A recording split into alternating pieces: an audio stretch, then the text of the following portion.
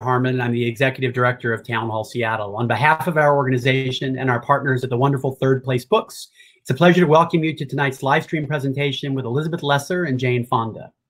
As we get underway, I want to acknowledge that our institution stands on the unceded traditional territory of the Coast Salish people, and particularly the Duwamish. We thank them for our continuing use of the natural resources of their ancestral homeland. And we thank you all for tuning in. Town Hall is grateful for the opportunity to invite Seattle audiences and beyond into present tense exchanges of issues, ideas, and creativity, even when we can't do it in person. Town Hall will continue to produce online content throughout this fall and into the new year, and as circumstances allow, even host live streams from our building. Meanwhile, if like me, you simply can't log enough hours on Zoom or YouTube, know that many of our past talks are available in video or podcast form under the header Digital Media on our website. Back to tonight's program. The event will run about 30 to 40 minutes, followed by a Q&A. Jane and Elizabeth will take questions from the Ask a Question field at the bottom center of your screen. Please keep them concise, and we'll try to get to as many as possible. Also know that you can view the event both here on Crowdcast or over on our YouTube page if you want to utilize that platform's closed captioning feature. Town Hall's adding new events and podcasts every day. Just after tonight's event, in fact, you can join us for Roger Martin discussing the lasting societal damage inflicted by America's obsession with economic efficiency.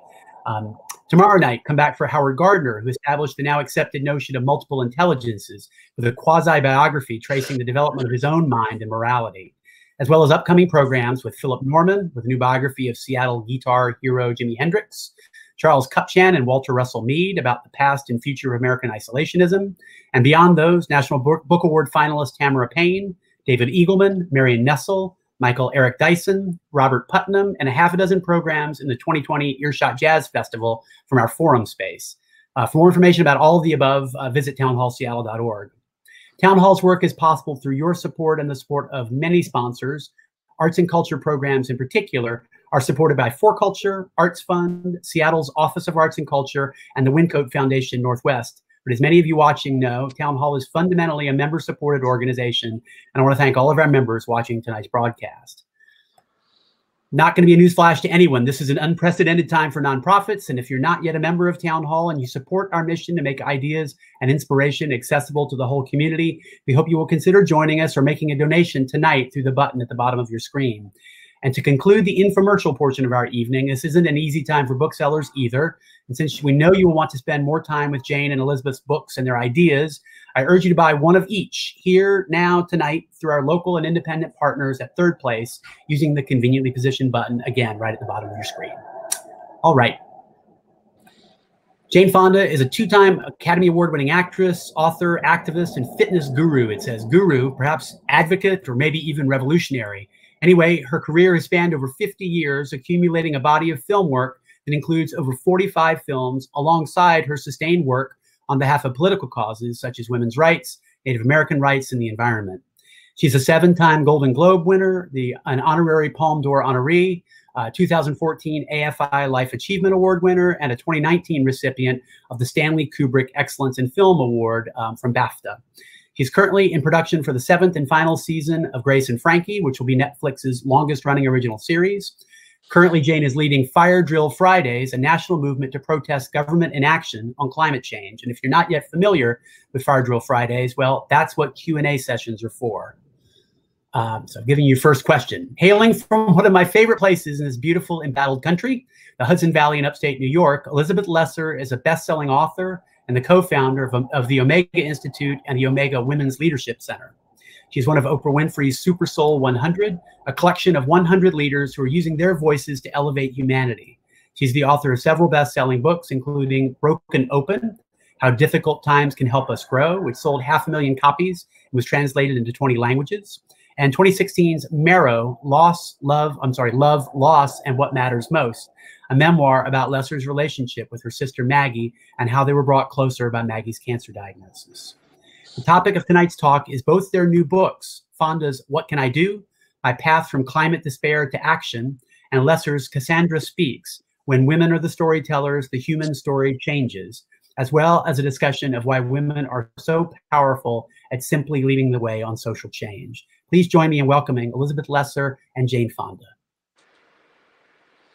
Thank you so much. Thank you. Welcome, everyone. Thank you for joining us from all over the place, Seattle, everywhere. I can see a lot of people's chats saying hello to us. So thank you. And hi, Jane. Hi, Elizabeth. It's so nice to see you too. And thank you all for being here with us. Yeah.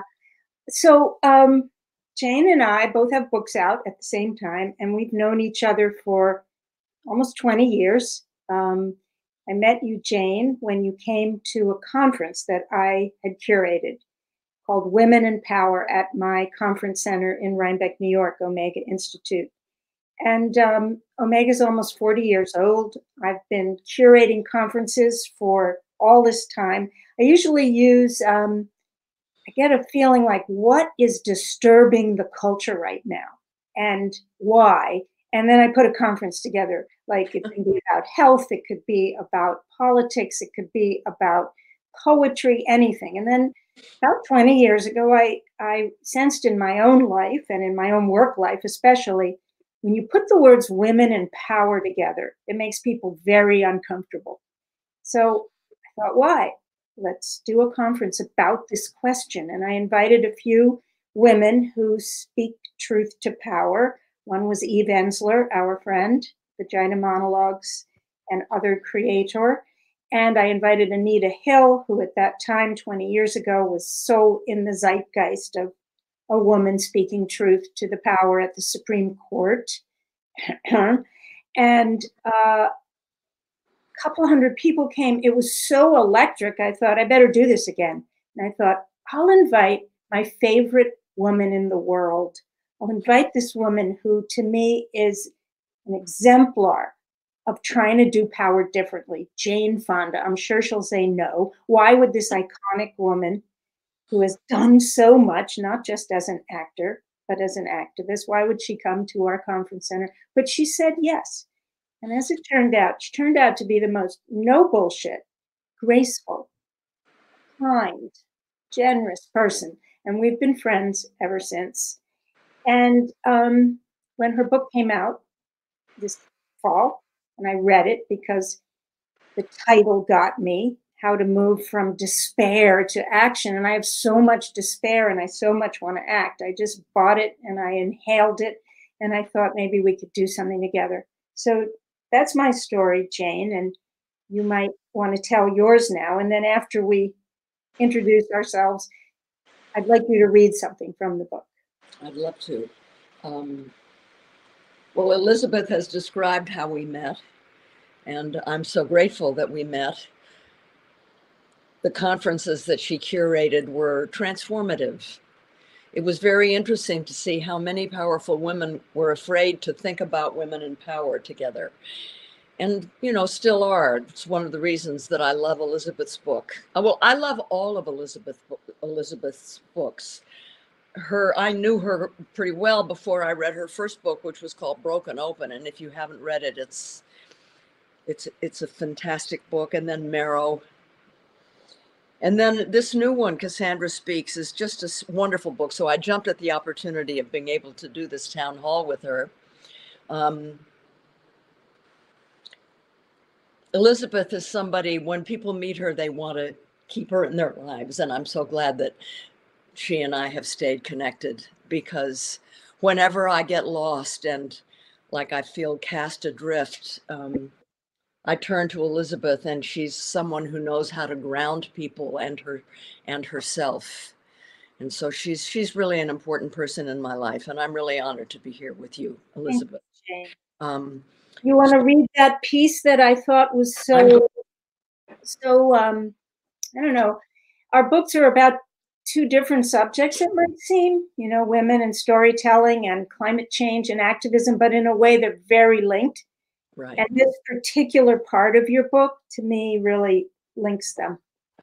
One of the things that I wanted to do, really for selfish reasons, because I wanted to learn myself. When I went to DC last year for 4 months to carry on these weekly actions that included civil disobedience and risking arrest, I wanted each Friday to focus on another aspect of the effects of climate change. So it would be ocean, forests, water, and women was one of them. And what I'm going to read you is from the chapter on women. And the only critique I have of my book is The print is too small. I have to wear glasses to read it. All right. For thousands of years, a patriarchal paradigm has ruled. It's the paradigm that has led to the climate crisis. An extractive, use up and discard mentality that treats workers, those who are different, women, and the natural world as commodities at men's disposal for their enjoyment and their profit. Around the world, in countries such as Hungary, Brazil, India, the UK, Turkey, the Philippines, Russia, and even currently in the United States, we can see the apotheosis of this toxic mindset in the nationalistic tyrants, strongmen, and would-be dictators. Under the millennial-old patriarchal rule, the feminine principle has been not destroyed, but suppressed. The spiritual teacher, Eckhart Tolle, in his book, A New Earth, says this has, quote, enabled the ego to gain absolute supremacy in the collective human psyche, unquote. He says, however, that it's harder for the ego to take root in the female than in the male, because women are, quote, more in touch with the inner body and the intelligence of the organism where the intuitive faculties originate, unquote, have, quote, greater openness and sensitivity toward other life forms and are more attuned to the natural world. I like to believe this is true, but I do know for sure that women have been socialized to be caregivers, more attentive to others. Perhaps this has something to do with why women tend to be less susceptible to the disease of individualism, are more conscious of our physical and spiritual links to the natural world, of our interdependence, of the importance of the well-being of the community at large, not just our small personal circle. Men fear that becoming we will erase the I, the sense of self. For most women, our I has always been a little porous, whereas our we has been our superpower. I think some of this goes back to our hunter-gatherer past. Men went out to try to spear animals and bring back meat. Anthropologists have written that on the occasion the hunter did bring back meat, which was often not the case, he would give it to his family or use it to curry favor with tribal leaders. It was the reliable food, tubers, nuts, and berries gathered by women, young and old, that made up the family's daily nutrients. And if a woman's own family didn't need the food, she would distribute it to other tribal members. And if the younger women were pregnant or nursing, older women did the foraging. Grandmothers would also help with birthing, care for newborns, and were indispensable in advising the younger women about where the best water was, the juiciest berries, the poisonous insects. Survival meant respecting the interconnectedness between women. Survival meant respecting the interconnectedness between women. That's critical, that sentence. They truly depend on each other, and I believe that it's baked into our DNA. This is of utmost importance now, because the climate crisis we face is a collective crisis that requires collective, not individual, solutions. And the challenge is that for the last 40 years, the idea of the collective, the public sphere, the commons, has been deliberately eroded, and individualism has risen to take its place. But individually, we are powerless to make needed systemic change. That's why individualism works to the advantage of the relatively few who wield power. And that's why we need to set aside our differences, unify around our common needs, because together is how we gain power. It's women's sense of our interdependence that helps explain why we are the ones who save not just our own families, but our communities during extreme weather events, and what allows women to rise in greater numbers to face this collective climate emergency. As Gloria Steinem says, quote, "Women are not better people than men. We just don't have our masculinity to prove." So that's the passage that Elizabeth asked me to read. And I would, in exchange, I would like you, Elizabeth, to read the chapter called Vivere Militare Est. Okay, I'll read a little bit of it so we can have our conversation. I'll read about 5 minutes worth of it. Vivere Militare Est. It's Latin. It comes from the Roman Stoic philosopher Seneca, who used it really as the saying of what he considered to be power. Vivere militare est, to live is to fight. And to live is to fight has been really the credo of the hero in Western culture, in many cultures, but we're just talking about Western culture now. And I contend in this chapter that there are other ways to be a hero. And had women been writing the hero myths as much as men, we wouldn't just be talking about fighting as a sign of what it means to be brave, courageous, and heroic. So there's several well-known contemporary writers who have been writing about the feminization of the culture, and they don't mean that as a compliment. This idea that masculinity is under attack when women suggest that perhaps there's another way to be a hero or to lead. So I wrote letters to some of these authors, Sebastian Unger, a few others, but the person I really wanted to write a letter to was the Canadian philosopher, mythologist, Jordan Peterson. I don't know how many of you know of Jordan Peterson's work, but he has this enormous following, hundreds of thousands of people, mostly young men on YouTube, who look to him, who feel that their masculinity is under attack. And he writes about the problems with the feminization of the culture. So I wrote him a letter. It's in the book. I actually sent it to him. I'm still waiting for a reply. I wrote it about 2 years ago, but here it is. Dear Jordan Peterson, I would like to preface this letter by saying that what you call the feminization of our culture, I call its rebalancing. I'm not clamoring for a female-run world. I'm only stating that the world is out of balance after millennia of male-dominated leadership. Of course, humankind would be suffering from other problems if throughout history men and their talents had been relegated to a small sphere, if their sensibilities had been ignored and denigrated, if their bodies had been routinely violated, and if their creativity, intellect, and leadership had been suppressed.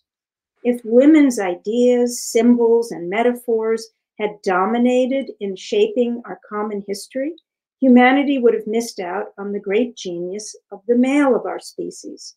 Instead, it was women who were excluded, and in doing so, we have not only lost the genius of the female perspective, we've also suffered from an excess of the masculine, and we have prohibited both women and men from discovering their own inner balance, their full humanness. But what if there had been gender balance in the family, in education, in the arts, in the halls of power? Not only an equal ratio of women to men, but also an equal valuing as women as unique individuals and as a group. What if women's concerns, challenges, and experiences from girlhood to old age had informed life for everyone? What if feminine values and masculine values had both infused art and religion? What if women's voices had chimed in equally when the big questions were asked and answered?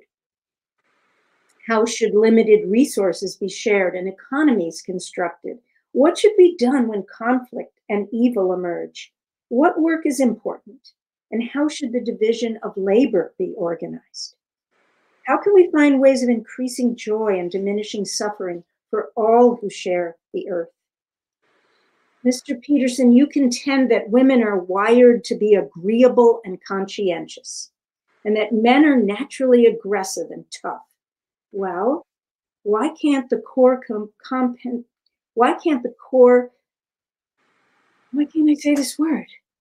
competencies of a leader include agreeableness and conscientiousness as well as aggressiveness and toughness? Does it have to be an either-or equation? Wouldn't a combination of these qualities make for a better society? If our leaders were expected to develop missing aspects of their full humanity, wouldn't that make for better relationships, less violence, and a more naturally leveled playing field? Leadership values were prescribed by the first leaders, who were men, for both nature and nurture reasons. But values are not set in stone. They have changed throughout human history and will continue to change, and that's a good thing. For the past 100 years, women have chosen to move beyond typecasting. We've taught ourselves how to be more assertive, how to strategize, how to negotiate, how to be more aggressive when necessary, and how to bring our agreeable, conscientious traits along with us into the workplace, into leadership, into arenas we had never entered before. Isn't it possible for men to do the same? To keep the best of their masculine traits while also learning new skills and developing different qualities that will allow them to be hands-on fathers, caretakers of older parents, emotionally intelligent members of families and groups? Isn't it possible for men to stop worrying whether these traits are emasculating or shameful? Girls feel a sense of pride if they're called tomboys. Women feel accomplished when they join the ranks of male endeavors. Can boys be raised to feel pride when they exhibit more feminine qualities? And if not, why not? Why is a tomboy exalted, but a sissy is a source of shame?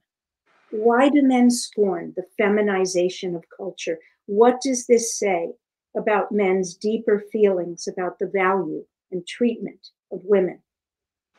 Mr. Peterson, I heard you say that we must adhere to the traditions as put forth in the old myths and stories. But people made up those stories, and people can change them. The basic belief of feminism is not that women are right and men are wrong.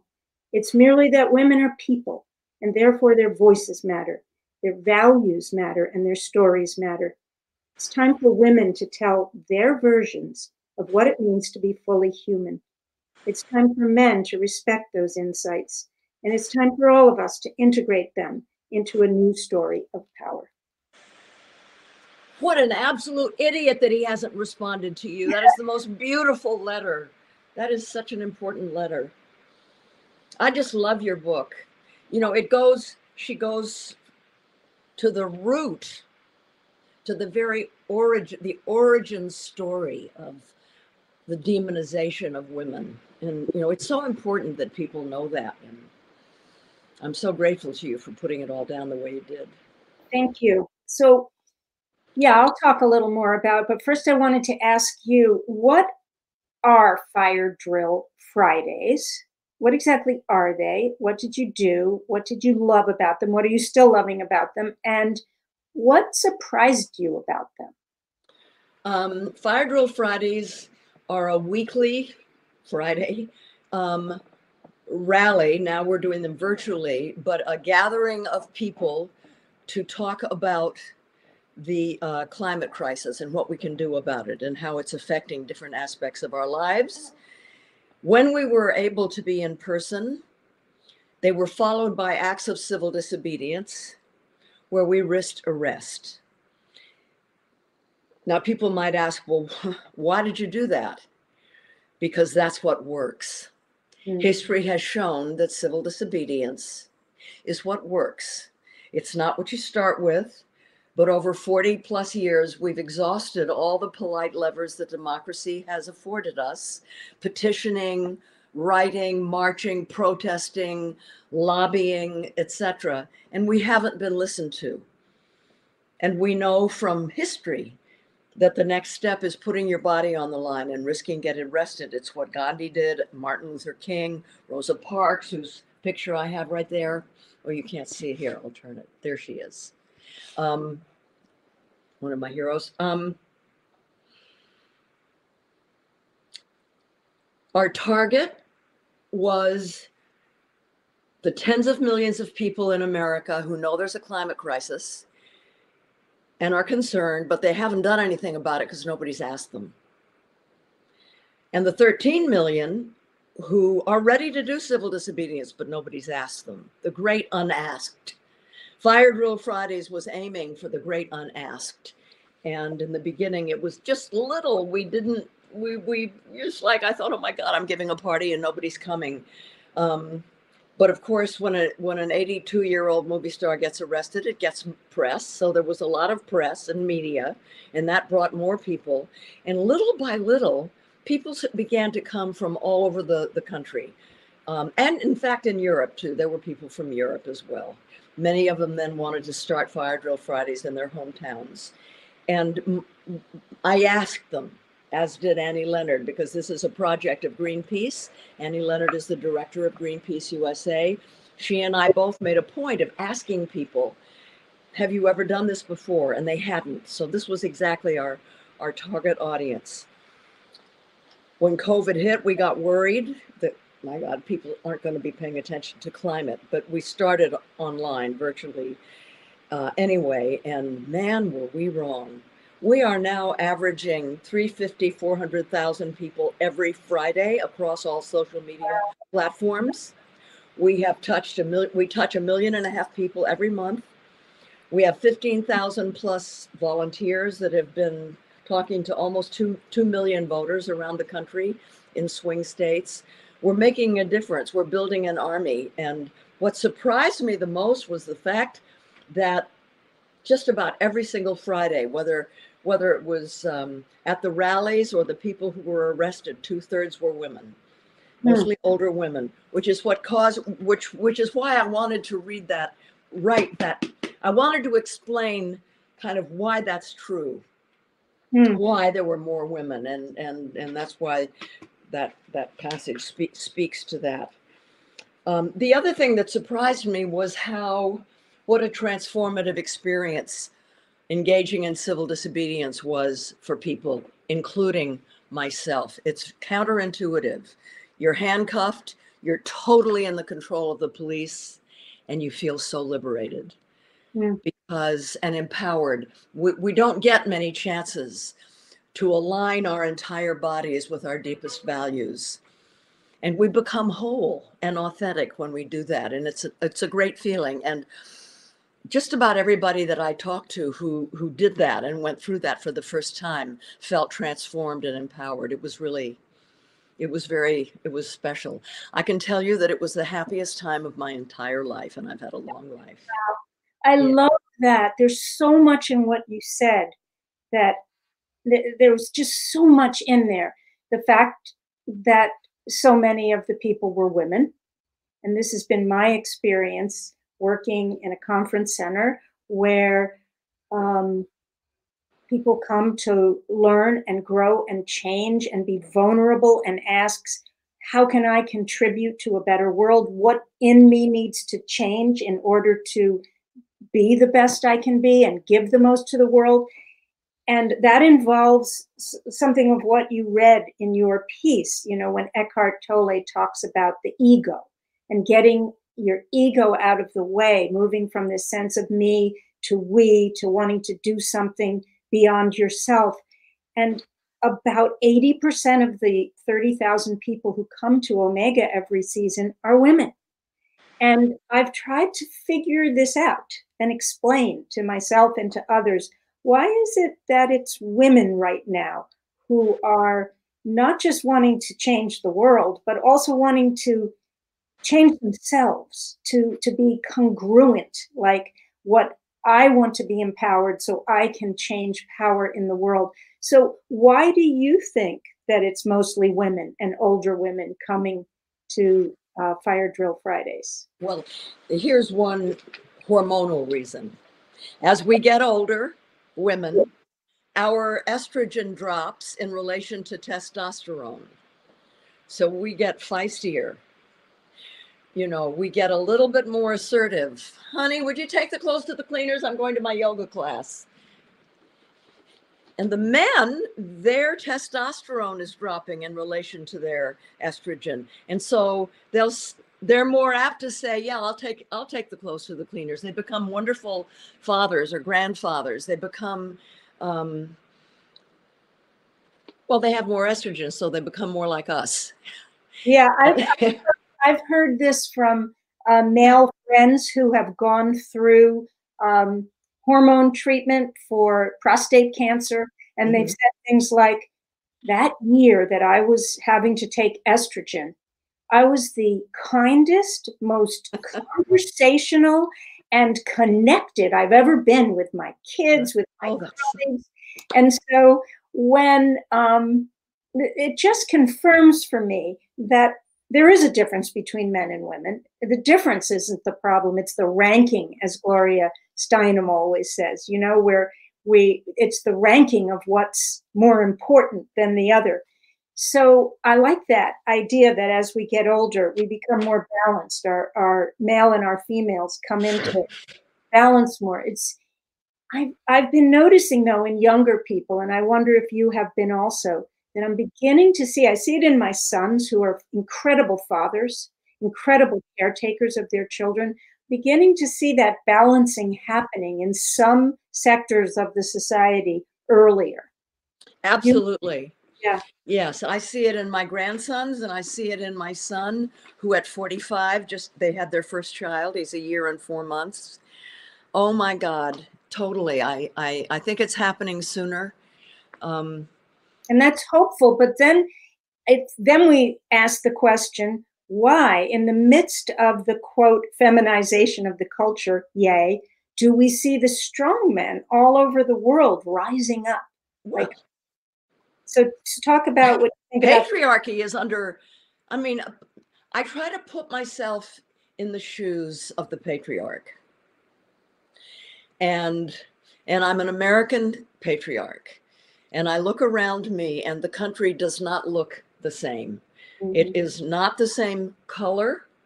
I don't have the identity that I thought was mine, working a good union job in a factory as my father did and my grandfather did, being able to buy a house and send my children to school. And this is all disappearing.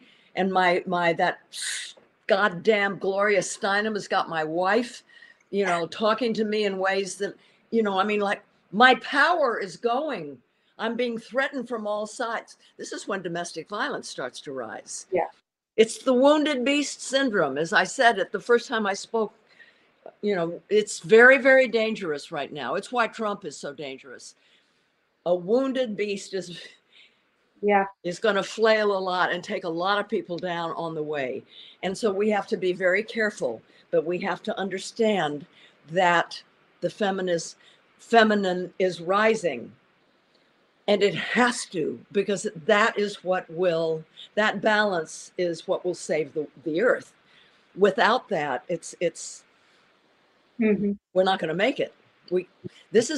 Patriarchy is not sustainable. Patriarchy is what caused the genocide of the indigenous people. It's what caused the destruction of the environment and planting monocrops and bringing African people over and then declaring them inhuman so we could justify calling ourselves a democracy. That's all patriarchal, and which requires a caste system. And it's what brought us fossil fuels. Yeah. And you and I share, I feel, a similar way of looking at this. Like you talked about the incredible feeling of freedom you felt being arrested. And that was like the final line for you, like civil disobedience. But you know, civil disobedience is very different than violence and war. It's putting your life on the line without hurting anyone else. Totally nonviolent, yes. And to me, that also is about the feminine rising. But something I've always respected and loved about you and felt a a sense of sisterhood in is that you have a very strong inner spiritual life. And you are as committed to making real radical change in the world as you are to compassion and kindness and grace.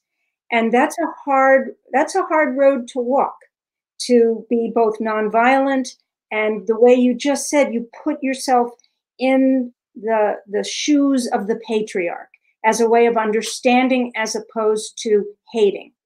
So what allows you to do that? What allows me to do that is self-preservation. Mm. I was headed down a road that was not so good. And there came a point where I decided that I had to, well, I'll tell you where it started. It started at Omega with Marion Woodman.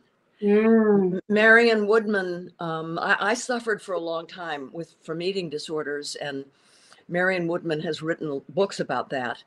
But she said something that's really stuck with me. Marion Woodman was the late Marion Woodman from Canada's a Freudian psychologist who spoke several times at the Omega conference. She said, human beings are vessels, and the vessel needs to be full, the chalice. Yeah. And if the chalice is empty, humans will try to fill it. Food, drugs, sex, work, get it in, fill it up somehow. But what we need to fill it with is spirit. It's that thing that connects us to everything in the world and in the universe. We're not meant to feel all isolated and alone. You know, I've been married to 3 alcoholics, and I never could understand the third step of AA, the higher power thing. You know, I was raised an atheist, and I just couldn't understand that. Marion helped me understand that. Mm. Whatever you call it, that spirit, the realization that we are of interconnectedness and that we're just a part of it, filled me up and cured me. Wow. It healed me. And that's when I started meditating and studying Buddhism, and as well as Christianity. And it has given me ballast. Mm-hmm. And how do you fill yourself up with that? I meditate. Mm-hmm. And I pray. You go out there and join with other people. And this is what, we called our thing tonight, the moving from me to we. And I find that, the subtitle of your book, My Path from Climate Despair to Action. To me, the way to move out of despair is to join with others. And so I'm just so... That's why we have a real advantage as women. I mean, right now at this crossroad in human existence, it is an existential crossroad. That word has been used too much, but it is an existential crossroad. And the powers that be are trying to make us believe that we have to be individualism. They're making, I've heard denigration of the word collective. Ugh, there's that collective word again. That's because we are right at the moment facing a collective crisis that requires a collective solution at a time when individualism is being exalted and women are coming along and saying together, we have to be together. We know it in our DNA, the importance of not being alone, strength in numbers. And that's, I think that is rising now. Yeah, I talk about this in my book, how for years, since 1930, I think, when the first research was done on asking the question, what do human beings do under stress and duress? And this researcher man researched many, many people, did lots of tests, and came up with fight or flight. That's what humans do under duress, except the only people used in the studies were men. So from 1930, when those studies were done, until 2006, I think, when this wonderful researcher woman from UCLA, Shelley Taylor, said, wait a minute, I wonder what would happen if we repeated those same tests of what happens under stress to human beings with women. And she did. And she found that fight, you're being attacked or you're stressful, you want to fight or you flee. And you flee either by running away or you flee through overworking or alcohol or any ways you were saying. That's not what women actually do. Of course, some do, but most women tended to do what she called tend and befriend.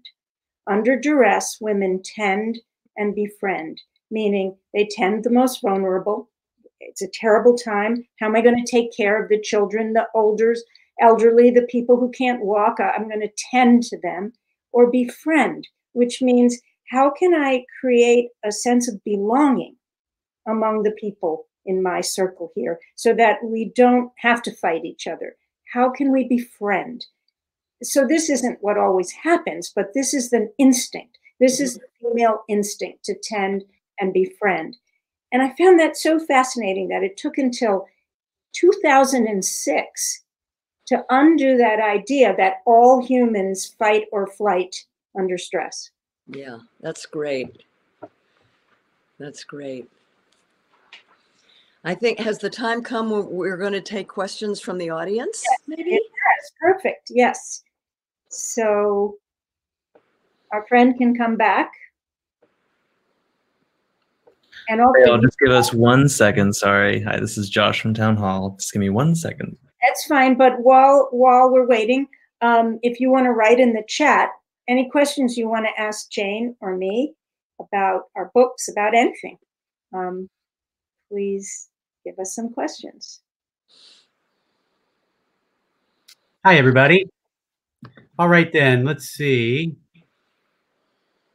We'll start. Some of these may be things that we've glanced off of, but I'd like to honor the lot of wonderful questions we've already got in the queue. Ms. Fonda, this is a question from Elizabeth. What initially prompted and informed your earliest activism? And do you have any thoughts about how your activism has grown and evolved over time? Okay, I was living in France. It was the 1960s. I was there all through the 60s. And I didn't know anything about Vietnam. I was not against the war because I didn't know anything about it. And my father had fought in the Pacific, and I just assumed that wherever we were fighting, we were on the side of the angels. There were GIs by that time. By 1968, 69, there were American GIs who had turned against the war and had left Vietnam, and many had come to Paris. And they were seeking compatriots to help them out and give them recommendations for doctors and work and things like that. And so I met some of them, and they started talking to me about the war. I couldn't believe what they were telling me. It was our country. No, it's not possible. We couldn't be doing that. And they gave me a book by Jonathan Schell called The Village of Ben Suk. It's a small book, and I read it in one sitting. And when I stood up after that, I was not the same person. I very soon after that left my family, left my husband, and moved back to the United States and became a part of the GI movement in the United States. It was the Vietnam War. I felt betrayed as an American when I found out what was really going on there. And whenever you engage with a specific issue, if you really go into it, you discover everything.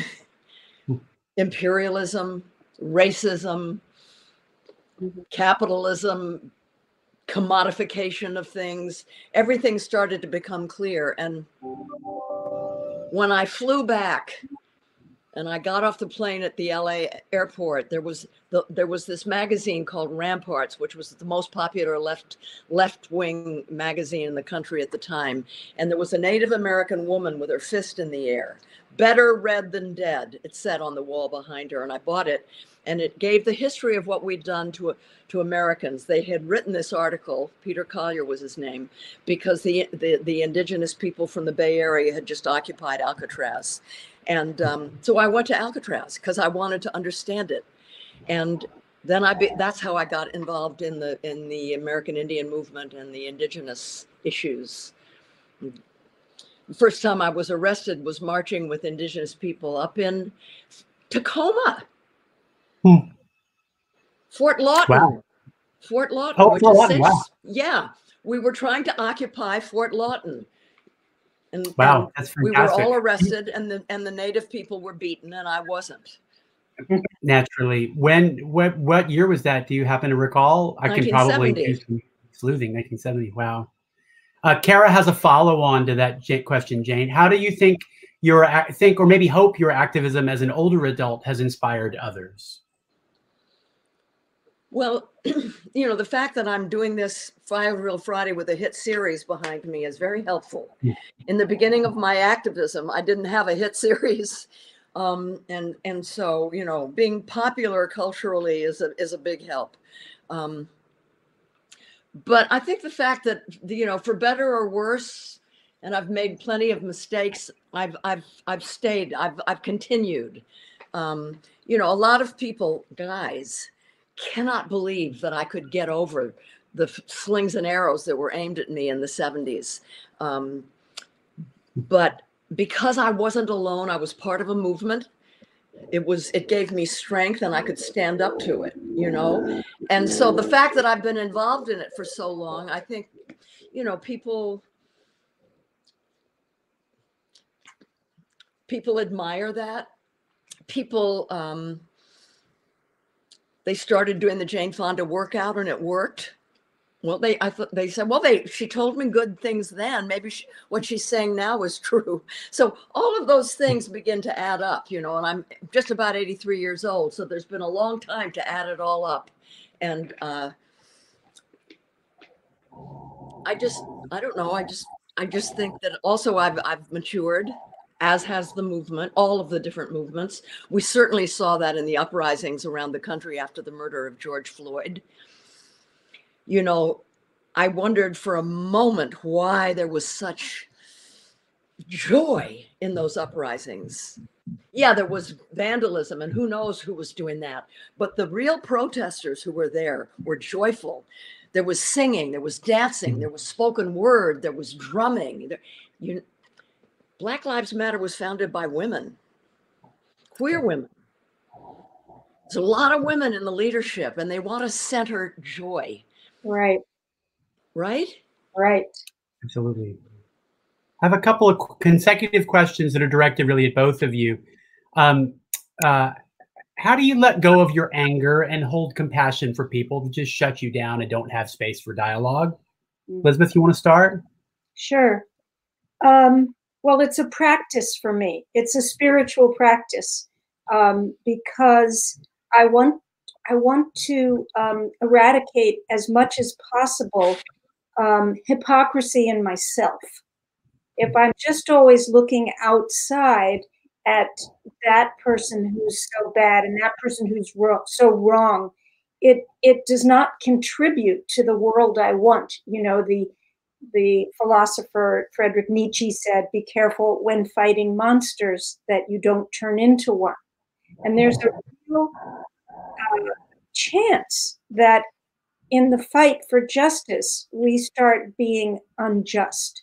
And, you know, all you have to do is look at our country right now. This is not sustainable, that an almost equal amount of people with different opinions are so hateful toward each other that we could go to civil war. I don't want to be part of that.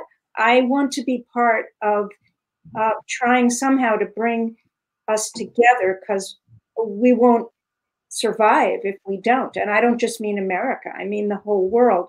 So I take it as a serious charge to be the change, as Gandhi said, and to, it's hard. It's not that I'm like not filled with anger and rage and outrage and thinking, you know, I hope he dies from COVID, you know, like that. It's not, it's like, it's in my head a lot, but I don't want it to be there. So I'm constantly almost in prayer, make me be what I want to see in the world. I want to say two things. When I first moved from France back to the US to become an activist, and I was part of the GI movement, and outside of military bases, there were these called GI coffee houses, mostly run by women. And it was those women that made the real difference for me. They were different than any people I had ever met. They listened to me. They saw me as a person, not as a movie star. They weren't using me. They wanted to know, do you feel comfortable with doing this? The way they treated the guys, the soldiers, I was just taken aback because I had never seen this before. It was like looking through a keyhole at the future that we were fighting for. That, more than anything else, is what made me embrace the life of activism. That's one thing I want to say. Now, if I can only remember what the second one is. No, but it'll come back to you. Here it is. I think it's important for us to realize that evil deeds, bad deeds, that's the language of the traumatized. Right. We have to hate the deeds, but not the person who's traumatized. And when I can make myself internalize that, I feel light. Yes. When I start to hate, it weighs me down and I become the loser. Amen. We have 3 questions that are all around a similar theme. We're going to pivot to a couple things that are very of the moment and practical. Candace writes, to the two of you, how do you explain women who choose to support the patriarchal I and reject the balance of masculinity and femininity?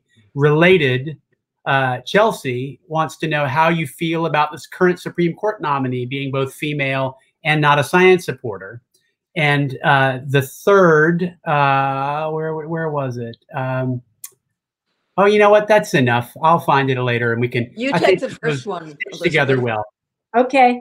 Yeah, I've been getting this question on my virtual book tour, talking about women. Well, you mean Amy Coney Barrett? Her too? Like you're talking about women being the new storytellers of a better mythology for humans, her too? And I say, yes, her too. That, so many of us, and I'm sure most of us watching here, consider ourselves progressives, liberals, and we feel good about ourselves for being inclusive and for being embracing of difference and diversity. But diversity of thought will never go away either. And if we know now that diversity of color and diversity of gender identification and diversity of age, that they're all good and must be respected, we have to respect other people's opinions and points of view. Amy Barrett is not an evil person. She may not even be a traumatized person. She has a very different point of view. So I don't want to think harm of her. It's the systems that are allowing this to happen. And we have to find a way now to work the way Jane is, through civil disobedience, through voting, through legal things, to change the systems. But I am not going to waste my time hating her or even thinking about her too much. I have too much to do. But you write beautifully in the book about why some women are buy into the patriarchy. Right. Can you? Yes. Well, it's a risk to confront the patriarchy. And many privileged women like myself, I feel the risks I've taken in my job and in my family and in my different marriages to stand up for myself as a woman and for my values. I've lost some things, but I haven't lost everything, and I haven't lost my life. There are countries still, there are neighborhoods down the street where a woman to risk standing up to the patriarchy is too dangerous. And there's also goodies that you get through colluding with the patriarchy. So women are at all different levels along the way. And internalized patriarchy, I have internalized patriarchy. I tell a story in the book where I think I want my husband to be vulnerable and talk to me and be more awakened to his feminine. But when he does it, sometimes it scares me and I don't want him to. I want him to still be the white knight. So we all have internalized patriarchy in us, women and men, and we have to work really hard to rid ourselves of it in a patient and gentle way, and not to be too impatient with people who have not had the same privilege to stand their ground. Is that what you were thinking, Jane? Yeah, yeah. I mean, especially with 2 of the 3 husbands that I've had, I always married very strong men, and interesting men. But I remember my first husband, the French guy. I was carrying a tray of drinks to a group of him and his friends, all guys, one evening, and one of the friends said, "God, she's so great. She's just like a guy." I thought it was the greatest compliment I had ever received. I was whatever they wanted, they would get. It was like I never stood up because I thought I wouldn't be loved. Right. And in fact, I wouldn't have been loved. Mm-hmm. I had to be single, finally, at 62, before my feminism, which was theoretical, could drop into my body and I could become an embodied feminine. Because if you're in an undemocratic marriage, it's impossible to be a feminist. Yeah. Mm-hmm. You know, the two highest the upvoted questions are both extremely practical. So I think we should touch on them. Cassandra wants to know how she can how her household can reduce their footprint on a budget. And Elaine asks a corollary. The Green New Deal is very broad. Comment on a bipartisan bill that puts a fee on carbon and sends that money back to the people. We have thoughts about those 2 very different perspectives on climate change and how we can attack it. Yeah, would you repeat the first one again? I'm sorry. The question is how her household can reduce their footprint on a budget. But the first part, there was a first question. Oh yeah, the thing. Yeah. Well, you know, I don't know what your means are. I don't know if, like, I live in a place where I can't put a solar panel on my roof, but if I could, I would. In the 1970s, my husband Tom Hayden and I had our farm was run on solar energy and a wind turbine and photovoltaic cells. You can generate your electricity through solar energy and wind power. Getting rid of single-use plastics and replacing it with the things that are available now. From, you know, the baggies and the straws and the cups are now made of hemp and honeycombs and I don't know what all, but they're biodegradable. Eating less meat is important, actually. You can cut it out altogether or cut it way back, which is what I've done. I think water is so precious. You know, when you are brushing your teeth, don't keep the water running. Rinse your thing and then turn it off while you're brushing and then turn it on again and then turn it off again. You know, they're little things, but we have to save water. Drive an electric car, would you say? I think one thing that COVID has been a byproduct, even though we don't like it and it's so dangerous, but this idea that we can be more local. We don't have to travel as much. We can find our community where we live. And this idea that the nomadic way we've been living on airplanes and cars is not sustainable. And I think a lot of us are learning, like, hey, it's okay. We can have the same kind of enjoyable life by being at home. One of the things that I love about the Green New Deal is that it talks about the need to make a lot of our energy generation, when it becomes green and sustainable, local, so that local communities can actually own their energy, and it doesn't have to be transported so far.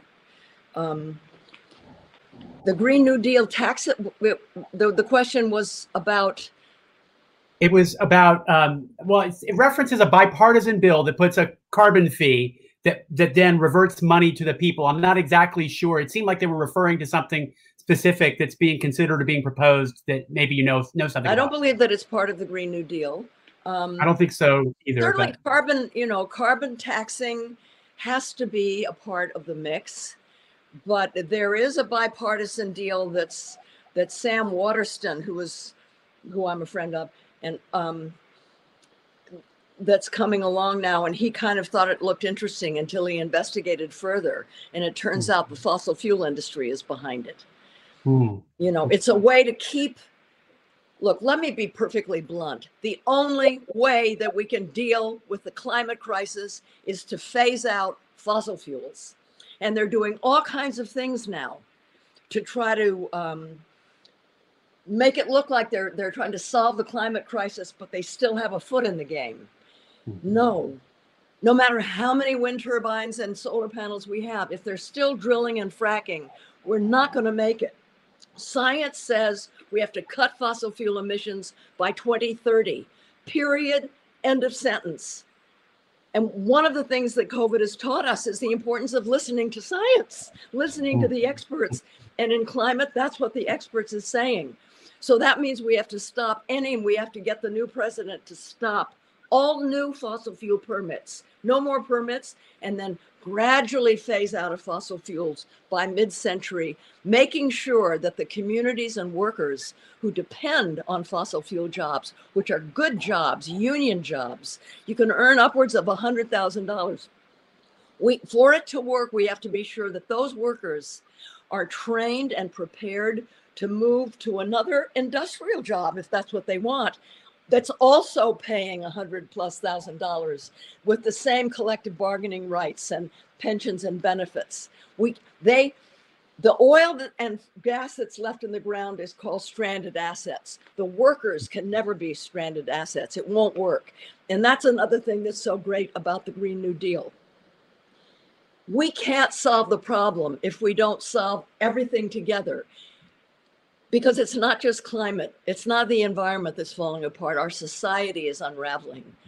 We're having an empathy crisis. And the Green New Deal is a way to solve both at once, centering justice. It's only 14 pages long. It's not a policy. It's just it's an idea. It's a roadmap. It's a vision for the future. And I urge whoever asked that question, don't write it off without reading it. I think we can make it happen. We've got time to take, I think, 3 more, and I appreciate your hanging on with us just a little bit longer. But these have all gotten a lot of interest. SJ's question is compelling. I love the Fire Drill Fridays and so respect your willingness to put your body on the line and getting other folks to do so as well. But do you think that is responsibility specific to white people? Because it strikes me that people of color do not have the privilege of feeling liberated when they are put in handcuffs. Curious to hear your thoughts. Totally agree. I am very cognizant of the fact that I was treated different because I'm famous and I'm white. When I was in that jail cell, I was alone. There was no other prisoner with me. There was a guard outside my door. Who she was guarding me from, I don't know, because nobody could get in but another guard, which is kind of creepy. I was given some kind of thing to drink and a bologna sandwich. Other prisoners, all the other prisoners were Black, and they weren't offered those same things. That's for sure.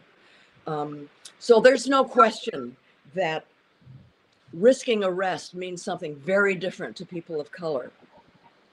But it was people of color in the South that were brave enough to risk it, you know? So that's who we're learning from. Right. Yeah.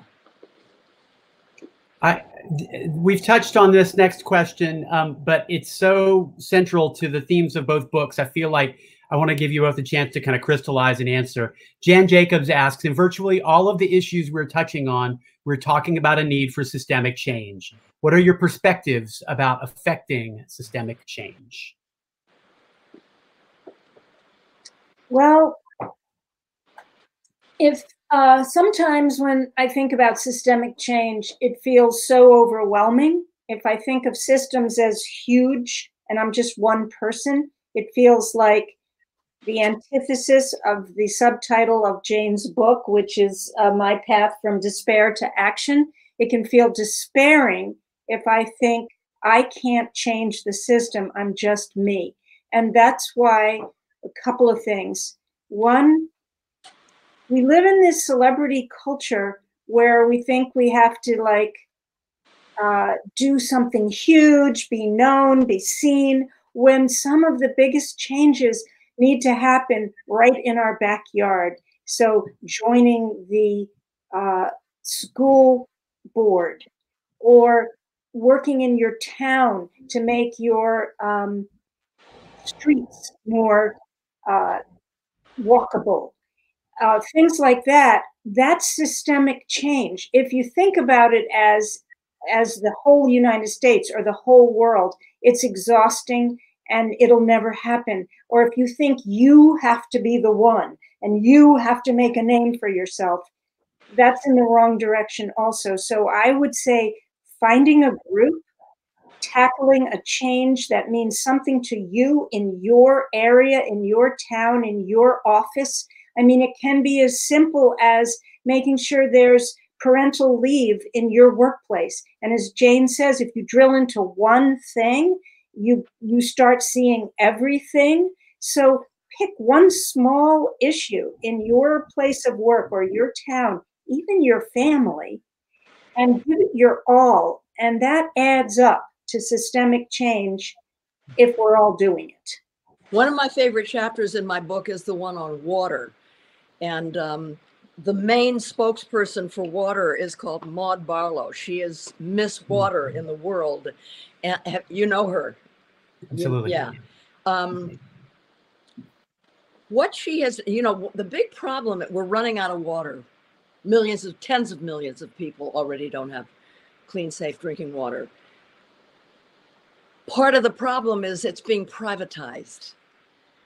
This precious resource that should be a human right is being wealthy people are putting it in plastic bottles and selling it to us at exorbitant prices. Or in cities like Detroit, where poor people can't afford to pay their water bills, the water is simply cut off, which especially during a pandemic is catastrophic.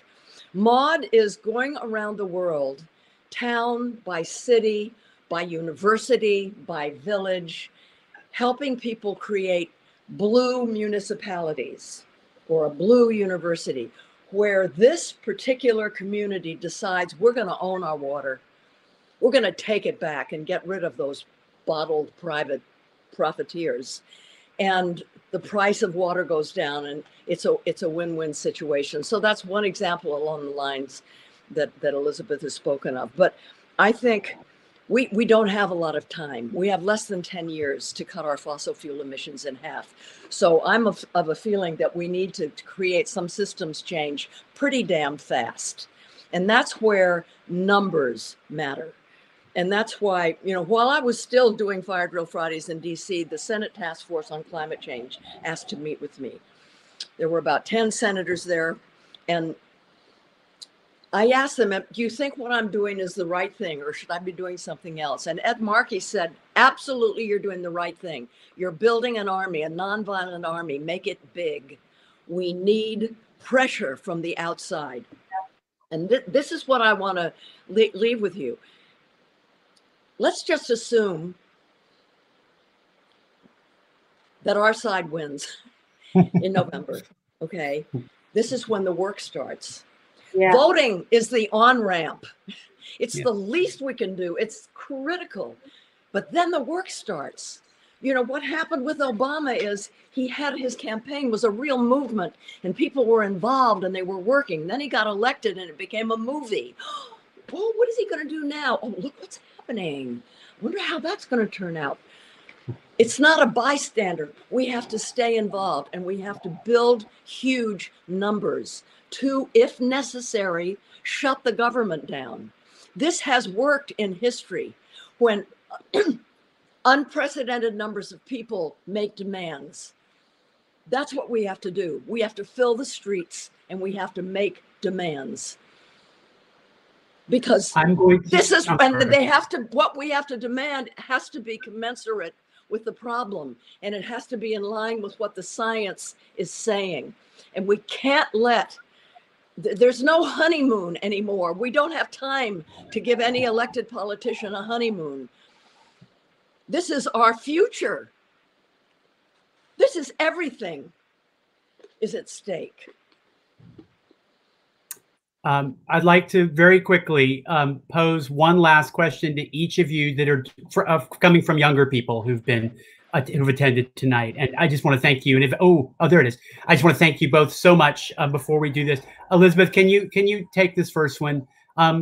Newsflash: corporate America is highly male dominated. What advice do you have for a young woman in her mid-20s trying to begin a career in male dominated corporate America? You're both such an inspiration. Any thoughts for Cassandra there, Elizabeth? Yeah, Cassandra, you know, the ancient tale of Cassandra, who was given the gift of prophecy, but then she was cursed and said, you will still see what's going to happen, but no one will believe you. No one will listen to you. Oh, Cassandra Speaks, because it's time for all of us to change the ending of the Cassandra story, to speak and to be listened to and to be heard. So it's risky to enter corporate America. It's risky for a young woman. You can lose your job, you can lose your reputation, you can lose everything if you are a Cassandra. But as Jane said, we don't have that much more time. It's so important, and we're way more powerful than we think. And every time as a woman, I have gone out there on the line and tried to use my voice in the way that feels natural to me. It's been scary. I've felt like an imposter, but most of the time it's worked. And when it hasn't worked, I've learned big honking lessons for the next time. Now, as you said, Jane, this is often very hard for women of color, for women who can't afford to lose their jobs. So take it with a grain of salt that has to do with your own reality. But I would like to say, in most cases, courage pays off. And what if you're just getting into the corporate world just to turn in to the exact same person you don't want to turn into, what's the point? Go find another job. If you can't change it from within, don't spend your life becoming the monster you're fighting. So beautiful. Last question, Jane, is from Allison Agnew. She thanks both of you so much. She's a high school teacher of language arts, and one of her classes is American literature of the 60s, 70s, and 80s. My students are totally into it all. They wanted to know how you have sustained your level of activism and dedication. They want to be involved, but they want to know how to stay hopeful and not discouraged by the current climate. Two things. My own personal transformation from a person who was uninvolved, inactive, depressed, to what I am today.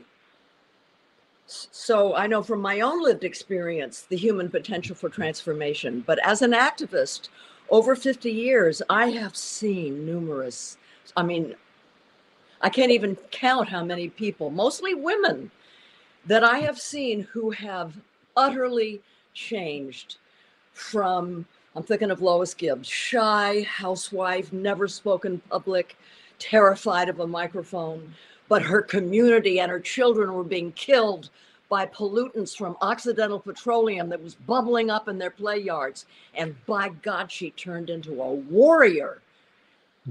That's what gives me hope. That and the young people, the millions of young people last year, all over the world. It was the largest outpouring demonstrations in the history of humankind. Whew. It was a game changer. So the young people fill me with hope. Those two things. the people, human capacity for transformation, and young people who will not sit down and shut up because it's their future, literally a livable planet for their future that they're fighting for. Gloria Steinem always says, hope is a form of planning. And hope is so important. It's not some sort of soft Pollyanna thing. Hope and positivity and love, to me, equal courage. So I'm all about hope, even when it looks the most despairing. It's a very powerful thing. It's a fuel. It's my fuel. On behalf of all of the rest of these questioners and all the people who've watched this talk tonight or the conversation tonight and will watch it in the days to come, I want to thank you both for your leadership with heart and with clarity and with persistence. That word came up a lot in the other questions. Thank you both so much for being with us tonight. I want to remind our audience that underneath all of these ideas and all this conviction are 2 books. Each of them have just released. Jane Fonda's What Can I Do? My Path from Climate Despair to Action, and Elizabeth Lesser's Cassandra Speaks, When Women Are the Storytellers, The Human Story Changes. There's that green button at the bottom of your screen. Do the right thing now and stay filled with the spirit and energy that they've given us tonight through reading both of their texts and sharing them with people, and share this talk with people. It'll be on our website for the foreseeable future. So thank you again both so much. And anybody who wants to stick around for Roger in just a few minutes, come back and join us at 7:30. Thank you all very much. We'll see you soon. Thank you so much. Thank you, Elizabeth. Bye, Weir. Bye-bye.